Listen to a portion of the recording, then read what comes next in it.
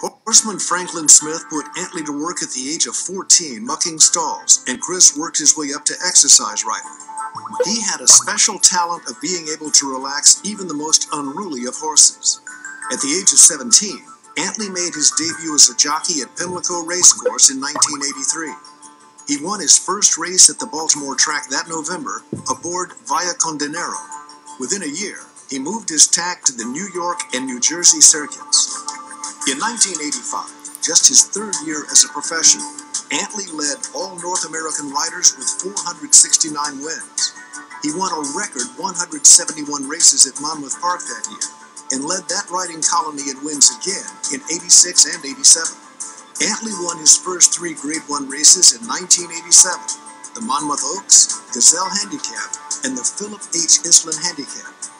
That year, he also achieved the spectacular feat of winning a world record 9 races in one day on Halloween, when he had 4 winners in the afternoon at Aqueduct and 5 more that night at the Meadowlands. In 1989, Antley rode at least one winner in 64 consecutive racing days. He led the New York circuit that year with 234 wins and won the prestigious Saratoga riding title the following year. Already recognized as one of the top riders in the sport, Antley's reputation as an elite jockey continued to grow in 1991, when, at the age of 23, he won the Kentucky Derby with Strike the Gold.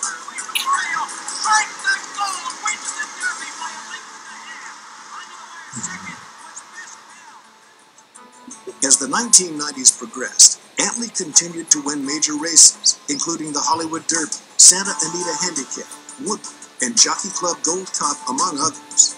In 1999, Antley piloted former claimer Charismatic to victory in the Kentucky Derby and Preakness Stakes.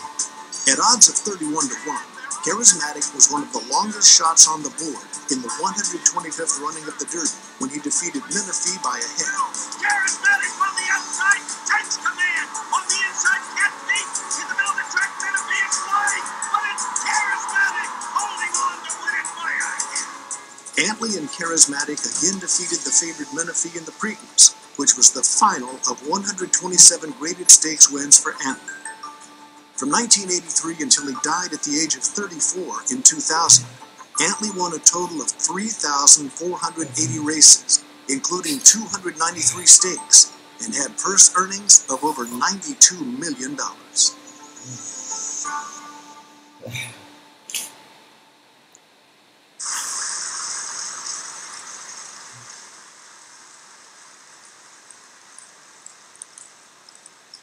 Welcome to the Hall of Fame, Chris. Here's Franklin Smith.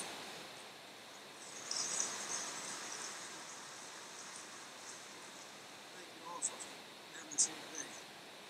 I just want to tell you that never in my life could I have imagined a little blonde-headed 12-year-old boy would ride a bicycle on our farm and just bring us to what we have here today. And we're just all beside ourselves with,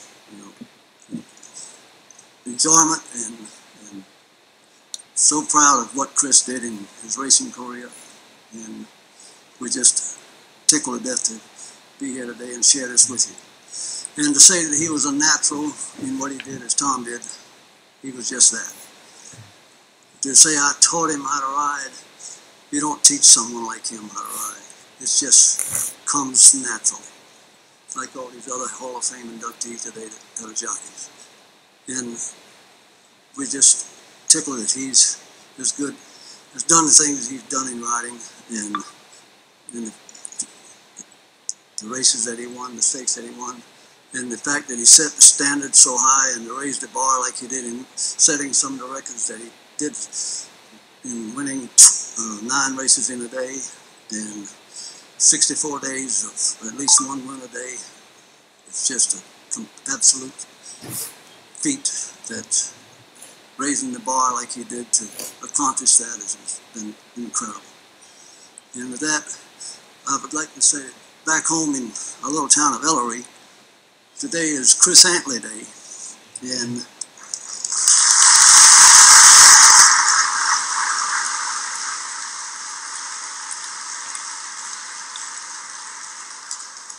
in that, our mayor, has declared that Chris Antley Day. We have a little town there of about 700 people, and it's about 4 main roads that lead into town. They come to one little stoplight in town, and right down the street from that stoplight is a little museum that has been developed over the last 25 years that depicts the area and the community and the agricultural past of Ellery and the people around it and the families.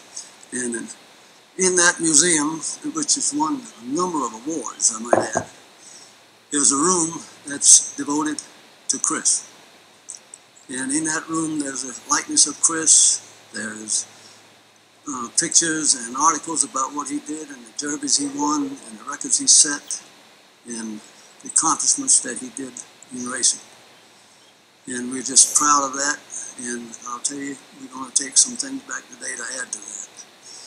And at the time, I'd like to introduce to you, all of you, his mom and his wife.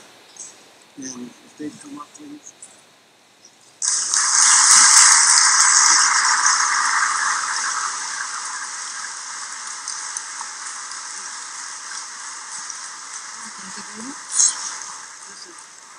This is Shelley, and this is Natalie.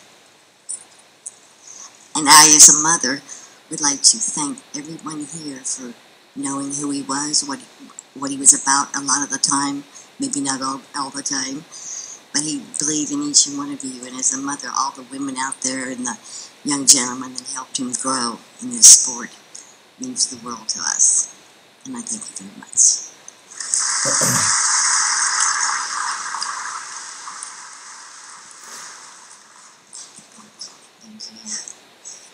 Shelley just reminded me of a story Chris told me. His grandma used to say, "Chris, you've got to let some of those other boys win sometimes. That's not nice when you win all the races."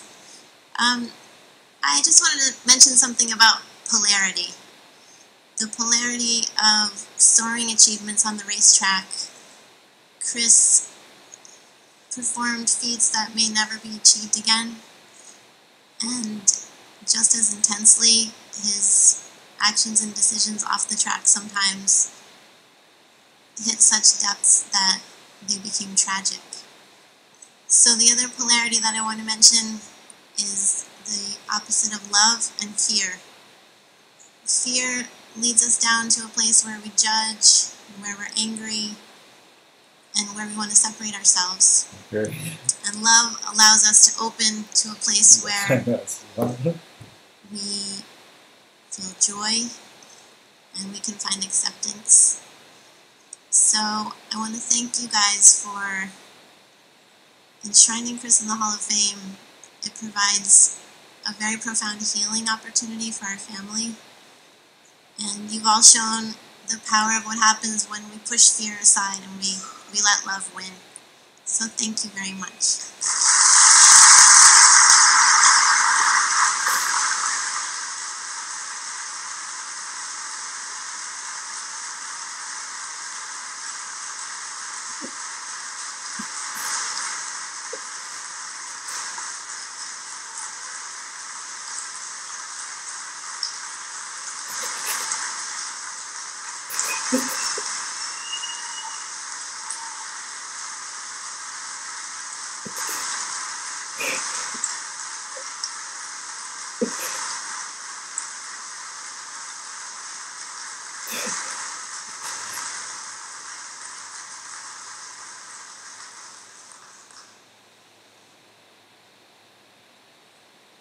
Thank you, Franklin, Shelley, and Natalie.